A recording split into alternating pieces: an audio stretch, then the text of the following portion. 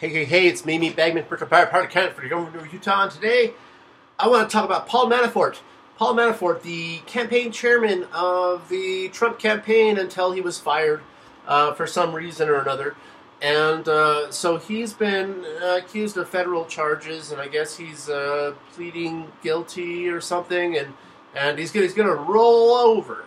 And we'll see. There's actually...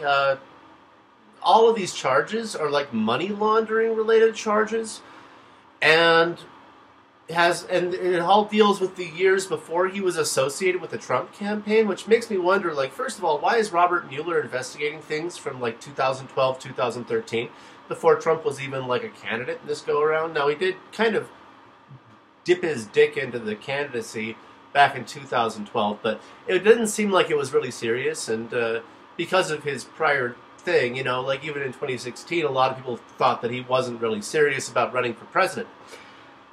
But when he did run for president in 2016, he hired Paul Manafort, and Paul Manafort had some shady dealings with Tony Podesta. Oh God, Tony Podesta, like the world's biggest lobbyist, and he's gonna basically give full testimony about a number of people, and even the liberal NPR says that this cooperation deal will not be about the Trump campaign, which makes me wonder, is the Mueller investigation really about Trump and Russia? Or is the Mueller investigation actually just about Russia and draining the swamp? It'd be really funny because Mueller is like part of the swamp. And right before Mueller got appointed special counsel, he was actually interviewed by Trump, like the day before Rod Rosenstein hired him. He was interviewed by Trump to be the FBI director, even though he wasn't eligible to be. I don't know the full details on it, but that's what I've read on the internet, which obviously makes it true.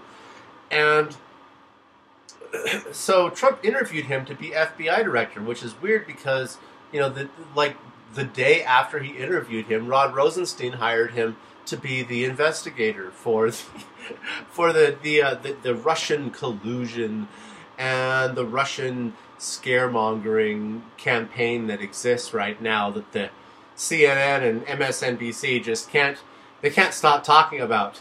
That and Michael Avenatti. By the way, about Michael Avenatti, I watched the interview with Tucker Carlson last night, and that's comedy gold.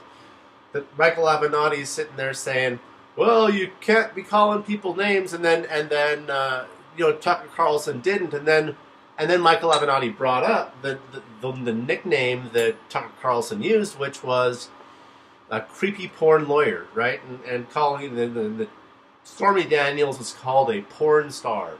And oh my God, what a degenerating comment to make, that you're a porn star. You know, that just goes to show where Michael Avenatti's real opinions on sexuality exist, where he considers the word porn star to be a pejorative. And so Tucker Carlson Michael Avenatti asked Tucker Carlson if he's ever watched porn. And Tucker Carlson says, and this is paraphrasing, he says, "Ooh, you got me. You know, I'm actually into humiliation porn. That's why I watch you on CNN every day." That's brilliant, Tucker. I love it. Keep it going, man. Like, I got to tell you, like, Tucker Carlson, Sean Hannity, those guys are actually really good. Like, back in the Trump, or back in the Bush days, I hated Hannity's guts because I felt him as an apologist for everything that was wrong with America, being of course George Bush. Donald Trump is everything that's right with America, and you know, I fully support my God Emperor.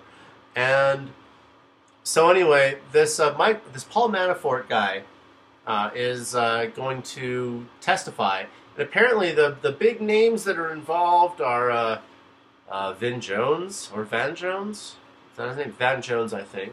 Yeah, who was one of Obama's top advisors in the early part, until he got a hot mic leaked. There's Greg Craig, who was Obama's White House counsel, and Tony Podesta, who's the world's biggest lobbyist, with deep, deep ties to the Clinton administration and the deep state.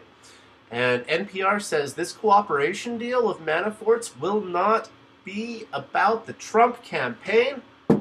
This is like a shoe dropping right now. Paul Manafort, member of the deep state, was sent as a plant into the Obama administration. And even Q has acknowledged as much, saying that plants need water when asking about Paul Manafort and whether he'll be free. All right, so Paul Manafort was a plant from the deep state into the Trump campaign. And he actually made it to campaign manager, which is a good job for the deep state. I'm really glad that they did that, because now we have a guy who's rolling over on them. And these people are freaking scurrying. They're scared. Now, everybody poo-poos about Mueller and says that Mueller's like the worst thing ever and that this whole thing is a witch hunt. I disagree. I think this is all part of the plan, as Q says. Rod Rosenstein and Robert Mueller maybe aren't as bad as... Maybe they made a deal. That their real crimes and stuff like that maybe won't be revealed, because I'm sure that they have a number of them. For instance, Rod Rosenstein signed off on the FISA and refused to say in Congress whether he actually read the FISA application. That's a big thing. That maybe he just rubber stamped it like the FBI and the DOJ used to do. Not so much anymore, but like the whole Steele dossier. Rod Rosenstein's involved in this thing. I don't think he's necessarily as guilty as other people, but he's working for the team, and it's funny because this is like this gigantic.